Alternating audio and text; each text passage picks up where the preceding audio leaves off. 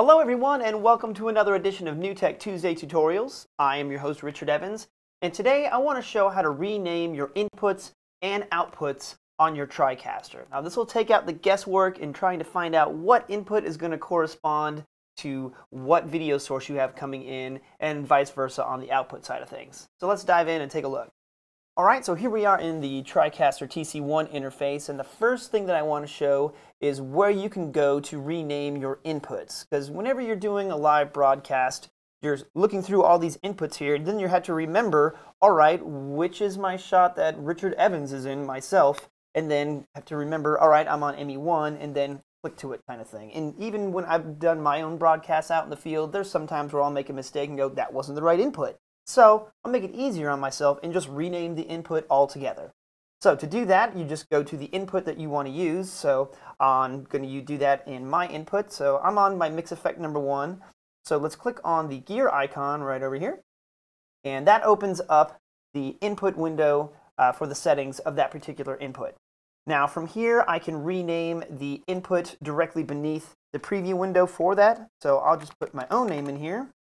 Awesome. And so now I have an input named with my name. But I also want to make a corresponding button on my switcher to match that as well. So let's go ahead and I'll type my name in there and hit close. And now if we take a look over on my program row, you'll see that my mix effect number 1 button has now been renamed to Richard. But of course, that's a little bit long because that's a small button in there. So let's make a little shortcut for that.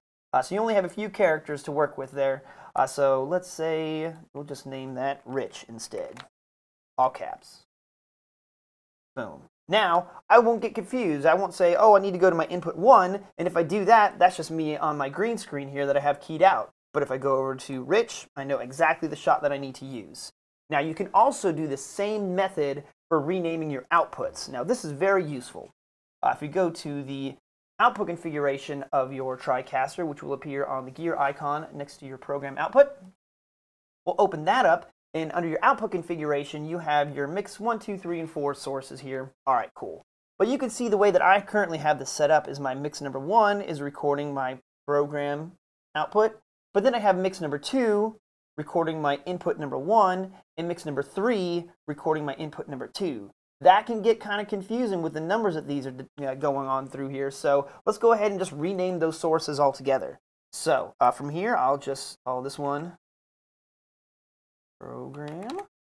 Now you see, like I said here, I only have a few different characters for me to choose from. So let's make a little adjustment to there, and we'll make it shorter. All right, so that one will say prog, and then my input, or sorry, my mix 2, let's just title that input 1.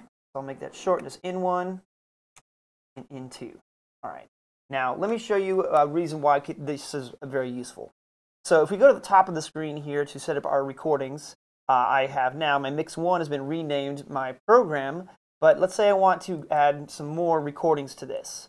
So now I can have it set up to where I have my secondary recordings named exactly what I need them to be. So now you'll see at the top of the screen when I'm doing my recordings, I now know that I am recording my program, input 1, and input 2, not mix 1, mix 2, mix 3. That can get confusing and make you a little paranoid that you're not recording the right thing. Now this is also very useful whenever you want to record a replay on the TriCaster, which I've mentioned in a previous video. So let me show you how to do that now. So we'll go ahead and just hit record here at the top. And let's say I just want to get a replay of my program output. So before, I had to remember which one was it on, mix 1, mix 2, mix 3, or I can just say click program. Boop. Boom. And then down over in DDR1, I now have my replay ready to go. So as you can see, using this method makes it a lot easier to remember what source is coming in on what input, etc. Now, if you like this tutorial but want a little bit more, make sure you go to newtek.com/demo to sign up for your personalized demonstration by yours truly, and I'll show you all the ins and outs of the TriCaster systems. Also be sure to follow us and tag us in your Instagram posts, and subscribe to our YouTube page for more videos like this and more at youtube.com/newtekinc.